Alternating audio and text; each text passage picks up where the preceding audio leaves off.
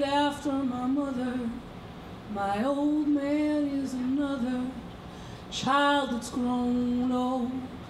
If dreams were thunder and lightning was desire, this old house would have burned out a long time ago. Make me an angel that flies from Montgomery. Make me a poster of an old rodeo. Just give me one thing that I can hold on to believe in this living is just a hard way to go.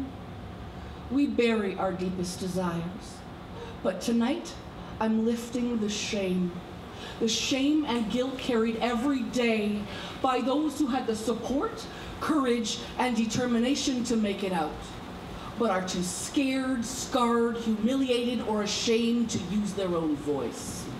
I will use mine. I am the miracle left standing to tell the story.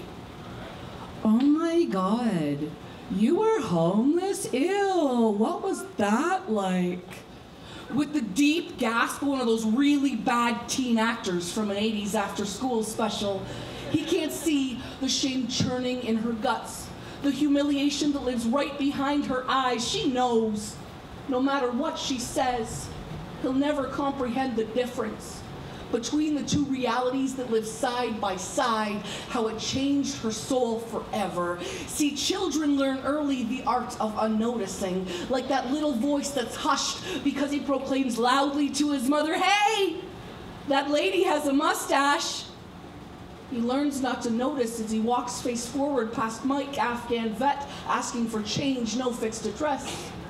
Or Andrew, friends from high school, lost track somewhere, sleeping on cardboard in the corner. Or Sasha, perpetually looking for children long since dead. Because homelessness is not a game. In a game, you know the game over sign will flash eventually. Sleeping in a park in February where your alarm clock is a 5 a.m. kick from a security guard, coming to care about people whose only way to make it through another day is to work to the bottom of a bottle. Young men who are tired of being told to man up, and young women who figured it out. It makes way more sense to sell it than to give it away for free. See, humans are the same with or without a warm place to sleep.